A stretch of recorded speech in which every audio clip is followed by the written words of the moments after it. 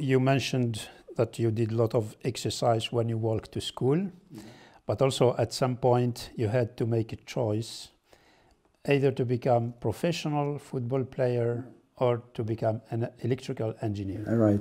When I was going to Lyon, I was asked by the professional team, soccer professional team, to integrate the school of high-level sportsmen.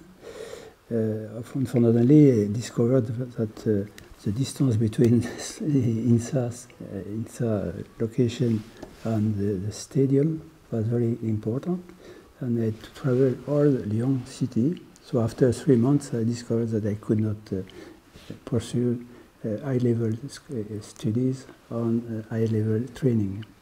So I changed my mind and I became a player in smaller teams, and I still play till the 60s.